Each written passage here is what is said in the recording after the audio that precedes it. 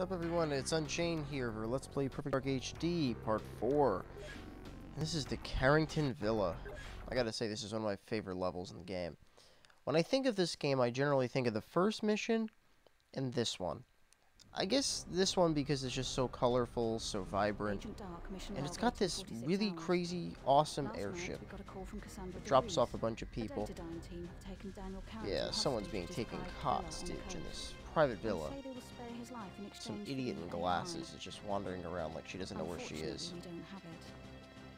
And these really static character models with CMPs are escorting her out. Oh, that's epic. But yeah, this is a really good level. It's not really a long one. Most of the game's levels are pretty short. Generally, if you really think about it, most of the games on the N64 did have some really quick mission structure, like GoldenEye, for example, this game. A bunch of the other 007 games, such as World Is Not Enough, Tomorrow Never Dies, they usually can be beaten pretty quick. This game, honestly, can be speedrunned in, like, maybe 3 hours, not maybe less. I don't really try to speedrun this game, I just kind of know where to go, so there's really no point wasting time. I know later on I gotta shoot some snipers, and I don't know if the game lets you see them right now. I don't think so. So I gotta go out the back. Protect her there. Alright, walking in the back path. Gotta go through the caves where these people are using their amazing abilities to go prone. It kind of works for the most part, because aiming in this game is a real chore. Like I said in one of the first videos, it's really great that it's got some dual analog support, but it doesn't make it any easier to aim. Aw, the sniper's great though. I love it. Kind of defeated the purpose of using a silent sniper rifle if everyone knows I'm here already. But that's beside the point. It's okay, because these guys are dumb as a sack of shit. I'll get rich.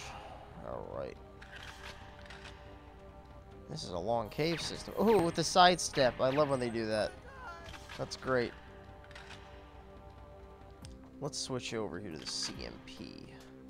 But yeah, this game also had a co-op campaign. And, oh man, it was just so much fun. I think this game just had such a lasting value. Well, back in the day, I don't want to say it has lasting value, because, I mean, games these days have lasting value through multiplayer, achievements, and a bunch of different post-game unlockables.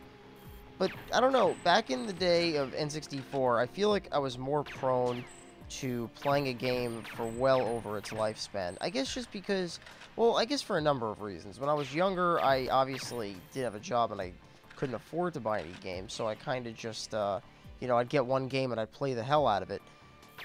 Because I just remember back in the day playing, I guess, games like Jet Force Gemini, GoldenEye, Perfect Dark. Obviously, the shooters I wasn't allowed to own, but, you know, I owned, like, Banjo-Kazooie, Mario Kart, Super Smash Brothers, and I just played those games so much. God, I can't hit that guy.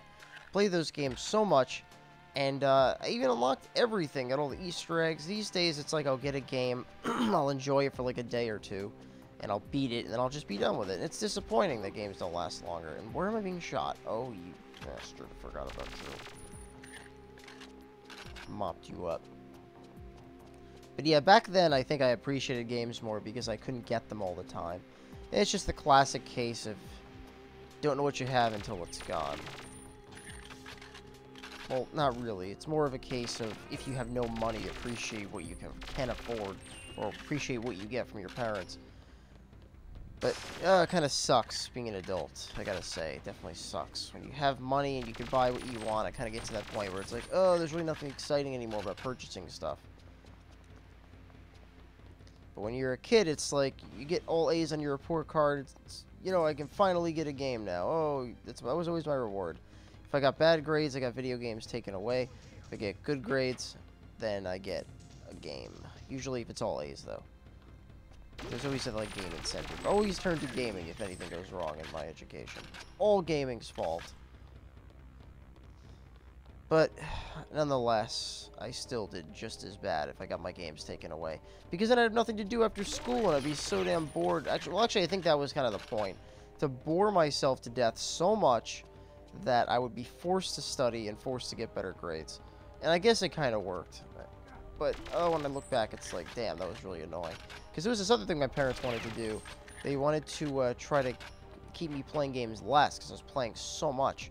And they were like, ah, ha ha ha, you only can play 2 hours a day, and once your 2 hours are clocked, then we're going to take away your controllers. And I was like, oh, are you kidding me? That's not cool. These days, it's like, it's funny when you're a little kid and you think, will I still enjoy the hobbies that I have now, 10 to 15 years in the future? It's like, I still do. I still love doing the same things. Working out, playing video games, snowboarding, all that good stuff. Never gets old. Now, it's pretty easy to get lost on this map, but I think there's like one of the doors in the center here that take you further into the house. It's really a confusing structure.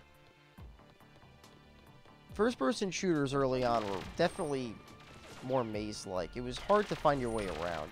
Obviously, once we got out of the time period of Doom and Quake, the games got a little bit more, I guess, high-end. It wasn't just about finding a key and unlocking a door. It's less about, completing an objective, going through a level, listening to a story, watching a cutscene.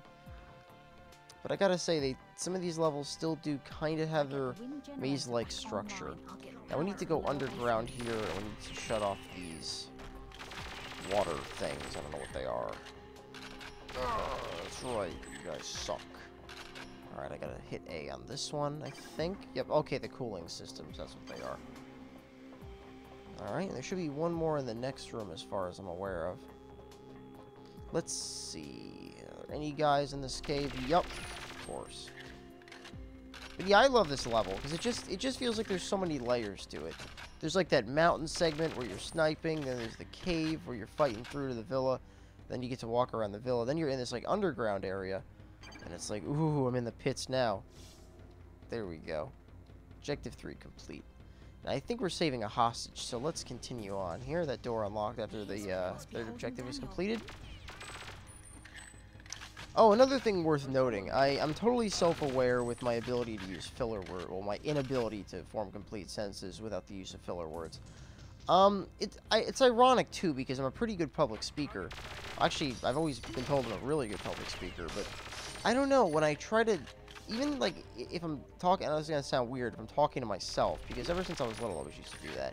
And obviously I'll do it when no one's around. I'm not going to be walking around in public having conversations with myself.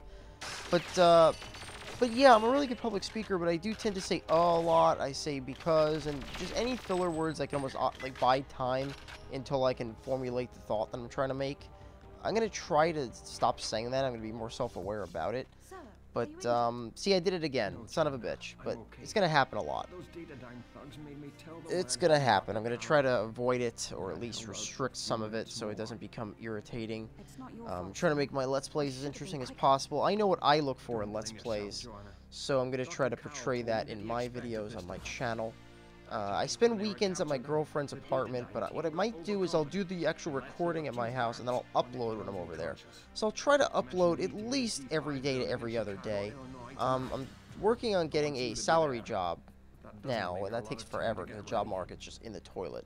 But even if I had a job 5 days a week, I'd still like to put at least one video up a day. So I want to let you guys know that I'm going to be doing it on a regular basis. And let's see, she's having this interaction with this suit here that was held captive.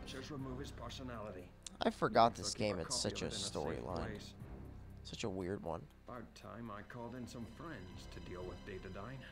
But yeah, I'll put up a bunch of random videos. It's going to be kind of a combination of Halo multiplayer, maybe some Darksiders 2, because I still need to finish that game. Definitely I'm going to finish this Let's Play up. I'm not going to start a Let's Play that I don't finish. I'm thinking of putting up a video with my friend Felix.